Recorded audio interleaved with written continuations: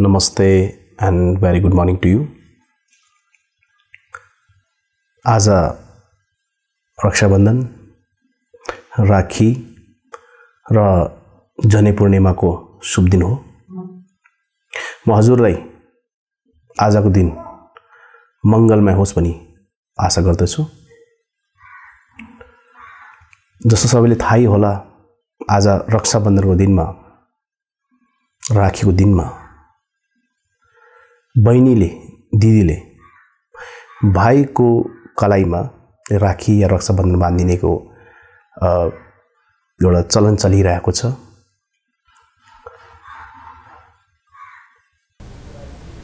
आजको दिन भाइ बहिनी उहाँहरूको मायाको दिन, एक आपसमा बन्डिङको दिन, एक अर्काको लागि स्वास्थ्यको कामना गर्नेको दिन, एक अर्कालाई रक्षा गर्नेको दिन को प्रणको दिन रहेको मलाई यस्तो लाग्छ। यो परम्परा सदियौँदेखि चलिआएको हो। यो पर्टिकुलर कुनै एउटै धर्मको, एउटा धर्मसँग सम्बन्ध नभएर भाइ बहिनीको, दिदी बहिनीको र भाइहरूसँग गरेको माया, एक अर्काको सम्बन्धलाई दर्शाउँछ। र म यस बारेमा दुई चार कुरा बोल्न चाहन्छु, किनकि म अलि डिफरेन्ट सोच्छु। यो कुरा सबैले थाहा होला, but I want to take this relationship, brother and सिस्टरको रिलेसनशिपलाई next लेभलमा लान चाहन्छु। अरू मेरो आफ्नो सोच रहेको छ, त्यो सोच म हजुरहरू साथ शेयर गर्न चाहन्छु। यो एउटा जनचेतनाको भिडियो मात्र हो। के हो त दिदी बहिनी, के हो त दाइ भाइ? हजुरलाई थाहै होला, हाम्रो संसार पुरुष प्रधान समाज छ भन्नाले छोरा र छोरी मान्छेमा छोरालाई अलि बढी प्राथमिकता दिन्छ। सानैदेखि छोरा र छोरीमा हल्का डिफरेन्स देखिन्छ। जस्तै कुनै जुनै पनि चीज आओस्, पहिले छोरालाई पाउनु पर्ने, त्यसपछि बहिनीले। कुनै पनि केही खिलौना आयो पहिले छोरालाई, त्यसपछि छोरीले पाउँछ। कुनै पनि गेम खेल्नु पर्यो भने पहिले प्राथमिकता छोरालाई, कुनै लुगा किन्नु पर्यो भने छोरालाई, त्यसपछि छोरीले। छोरीहरूले कहिले पनि त्यो माइन्ड गर्दैन, छोरीहरूले त्यसको कहिले विरोध गर्दैन। सानैबाटै छोरी मान्छेको मनमा हालिसकेको हुन्छ कि पहिले प्राथमिकता, पहिलो हक छोरा मान्छेको हुन्छ, मेरो भाइको हुन्छ, मेरो दाइको हुन्छ भनेर। त्यसले उहाँले कहिले पनि योलाई यति ठुलो इस्यु र उहाँले यति इस्यु लिन्छ जस्तो मलाई लाग्दैन। सानैदेखि छोरीहरूलाई थाहा हुन्छ, बहिनीले थाहा हुन्छ, दिदीले थाहा हुन्छ, पहिलो चाहिँ जुन पनि फ्यामिलीमा जुन चिज बुवा आमाले दिनुहुन्छ उसमा प्रथम हक, पहिलो हक छोराको हुन्छ, या दाइको हुन्छ, या भाइको हुन्छ। तर बहिनीले त्यसको लागि कहिले पनि विरोध गर्दैन। उहाँको त्याग हो त्यो, साथी हो। म त्यसले त्याग भन्छु, त्यसले सेक्रिफाइस भन्छु। अलि ठुलो हुन्छ छोरी, सँगसँगै हुर्किन्छ, एक अर्काको माया साथ अगाडि हुर्किन्छ। फेरि पनि सबै चिजमा जुन पनि फ्यामिलीमा फर्स्ट छोरा या दाइ र भाइ। मैले धेरै देखेको छु हाम्रोतिर छोरीहरू विदेश जान्छन्, पैसा कमाएको सबै घर पठाउँछ। उनीहरूको मनमा कहिल्यै पनि हुँदैन कि यो पैसा उहाँले फिर्ता पाउनुहुन्छ भनेर। यो उहाँको त्याग हो। मलाई थाहा हुँदा पनि, किनकि मैले पठाएको, विदेशबाट पठाएको या कुनै कमाएको पैसा, नेपालमा कुनै पैसा कमाएको पैसा मैले फ्यामिलीमा युज गरेँ भने त्यो पैसा कहिले फिर्ता पाउँदैन, निस्वार्थ भावनाले। जबकि छोरा मान्छेले पनि गर्छ, विदेशबाट पैसा कमाएर पैसा पठाउँछ, यता पनि घरमा पनि या नेपालमा भयो भने पैसा कमाएर फ्यामिलीमा दिन्छ। त उहाँको स्वार्थ हुन्छ, किन उहाँलाई थाहा हुन्छ नि कि पछि प्रपर्टी मलाई पाउने हो। तर छोरी मान्छेको हकमा यस्तो हुन्न। छोरी मान्छेलाई थाहा हुन्छ बिहे गरेपछि छोडेर जानुपर्छ नि हुन्छ, तर पनि उहाँले आफ्नो सम्पूर्ण कमाएको पैसा फ्यामिलीमा युज गर्छ, त्याग गर्छ निस्वार्थ भावनाले। त्यो हो छोरी मान्छे। यसले रेस्पेक्ट गर्नु साथी हो। यो कुरा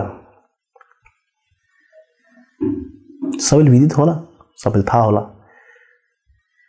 तर कि म आजको दिनमा हजुरहरु समक्ष यो कुराले भिडियो मार्फत ल्याउँदैछु ताकि कमसेकम तपाईले जनचेतना जागृत होस्, बहिनीले कतिको त्याग र छोरी मान्छेले कति त्याग दिइरहेको हुन्छ।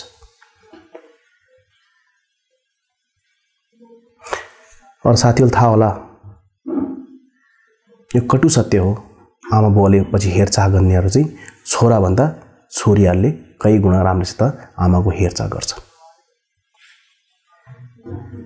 यो सत्य कुरा हो, यो बुझ्नुपर्ने हुन्छ हामीले। त छोरीहरुले चाहिँ कहिले पनि त्यसको आशा गर्दैन, केही पाउला भन्ने आशा गर्दैन। छोरा मान्छेको त स्वार्थ छ त्यहाँ। उहाँले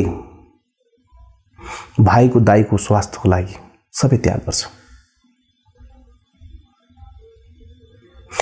आजको दिन पनि रक्षाबन्धन हो, भाइ टीका होस् या कुनै पनि दिन होस्, छोरी मान्छेले आजको दिन चाहिँ कहिले बिर्सिँदैन। आजको दिन रक्षाबन्धन या भाइ टीका या राखी होस्, बहिनीले थाहा हुन्छ आज चाहिँ रक्षाबन्धन हो र भाइ टीका चाहिँ यो गते हो, उहाँलाई पुरै थाहा हुन्छ। किन उहाँको वेट गरेर छोरी मान्छेहरू वेट गरेर आउँछ, दिदी बहिनी वेट गरेर आउँछ कहिले बहिनीको भाइको हातमा टीका लाउँ, उहाँलाई थाहा हुन्छ। छोरा मान्छेले थाहा हुन्न।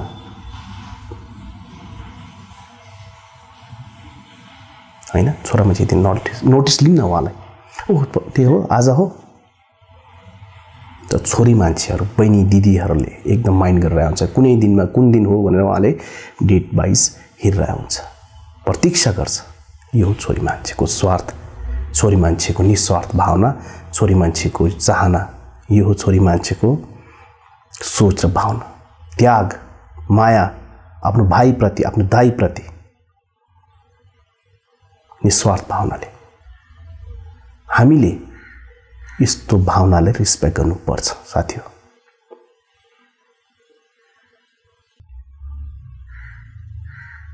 कति भन्नुहुन्छ तब आफ्नो श्रीमती र आफ्नो वाइफको लागि, आफ्नो गर्लफ्रेन्डको लागि म तिमीलाई जान दिन्छु भने, कहिले कहिले यति त भना हेर, कहिले बहिनी, कहिले दिदी, तिमीलाई म जान दिन्छु। चेन्ज गर साथीहरु, मेन्टालिटी चेन्ज गर्नुपर्छ। होल लाइफ तपाईको सहयोग गर्नुहुन्छ। बहिनीहरूले दाइ बहिनीहरूलाई भाइको लागि दाइको लागि होल लाइफ सहयोग गर्छ। पैसा होस् अरु कुनै काम हो, जुनमा पनि बहिनीले भाइ र दाइको लागि पुरा त्याग गर्छ, विदाउट एनी बेनिफिट, निस्वार्थ भावनाले।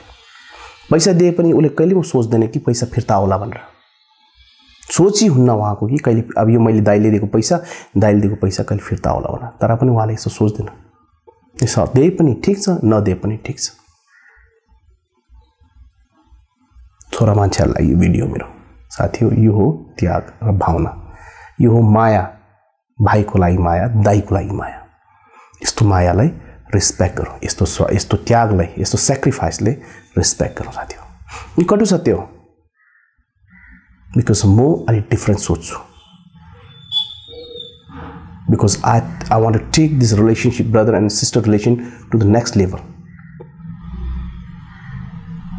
मेरो अब एक्जाम्पल कुरा गर्छु। मेरो एउटा दिदी, दुईटा बहिनी छ। म प्राउड फिल गर्छु, हामी एकजुट छौँ अहिले पनि। मेरो जति पनि मलाई अहिलेसम्म म स्ट्रगल गरिरहेको छु, बहिनीहरूको दिदी बहिनीहरूको पुरा सपोर्ट छ मलाई। पैसा हेल्प गरिरहेको छ उहाँले मलाई। बाइक सुद्धा पनि किनिदिएको छ, सबै बहिनीको कृपा, बहिनीको माया हो। किनकि म एउटा छोरा हुन नाताले उनीहरूले कहिले सोचेको हुन्न कि अब प्रेमले कहिले पैसा फिर्ता गर्ला, प्रेमले गरेको सहयोग उहाँलाई पैसा दिएको कहिले सहयोग फिर्ता होला। तर मलाई थाहा छ कि मैले बहिनी दिदीहरूले मलाई कति पैसा सहयोग गर्यो, कति माया गर्छ मलाई, how they care about me, मलाई थाहा छ।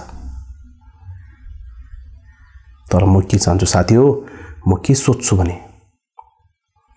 मैले आफ्नो बहिनीको पसिनाको कमाई, छोरी मान्छेले धेरै छ आफ्नो मेहनतको कमाई हुन्छ साथी हो, उहाँको पसिना कमाई चाहिँ कुनै न कुनै टाइममा फिर्ता गर्नुपर्छ।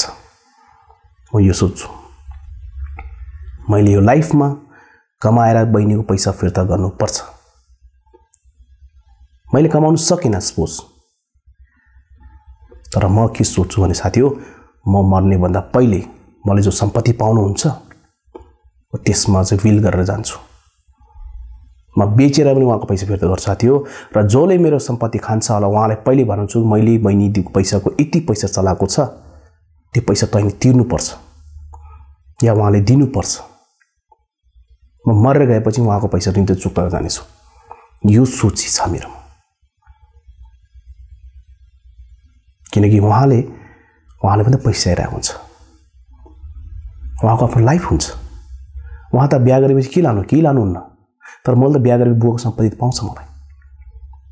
तर म के चाहन्छु भने मैले पाउने सम्पत्तिमा बिल गरेर जान्छु कि मैले मरेपछि पनि मेरो बहिनीको पैसा नमरोस्, दिदीको पैसा नमरोस्। कमाइ त ठिक छ लाइफमा फिर्ता गर्छु, नकमाउन सके खण्डमा मैले पाउने मेरो पैतृक सम्पत्तिमा बहिनीहरूको पनि हक लगाएर जान्छु। म यस्तो सोच्छु साथी हो। यो सोच सबैमा हुनुपर्छ, म मात्र होइन, सबै साथी भाइ दाइ घरमा। सपोज गरौँ अगर मेरो दाइ भएको